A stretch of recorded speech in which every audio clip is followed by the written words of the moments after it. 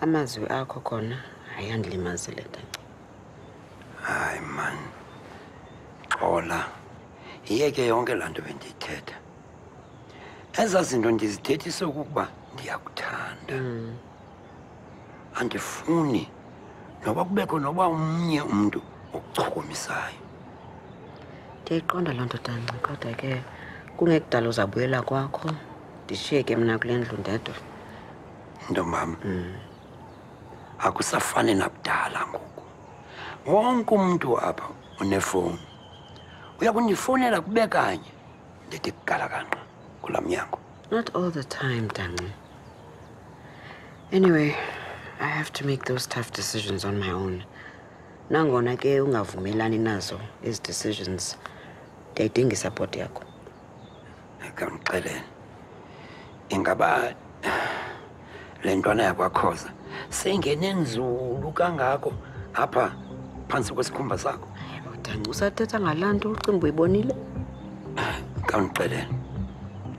Kutheni le nto ungafuni ukuhamba nami sibheke ekhaya? Uyayazi into yokuba phaya ekhaya ungafumana isoka elihle elidyongo elinemali eninzi likulobole litshate nawe likwakhela umzi nje. Ayiyo loo nto ndifunayo. Wazi njani ungakhange ulinge? Tanci, andifuni uxabana nawe namhlanje.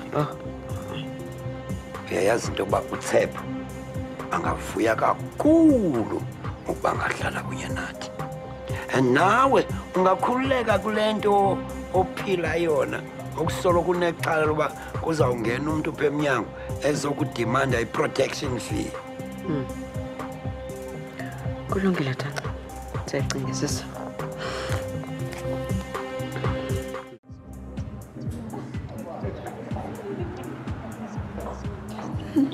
It's gotten you in such a good mood.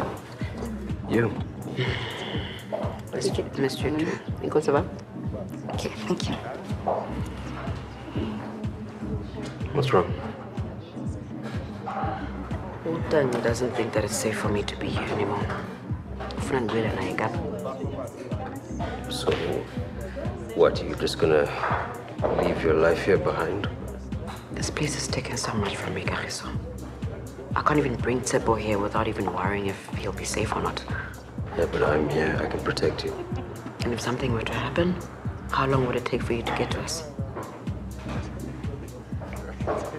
Listen, I know that it is painful losing someone, but simply moving somewhere else won't erase that. I'm not trying to erase the past, but I can't decide to lay you up. What about us?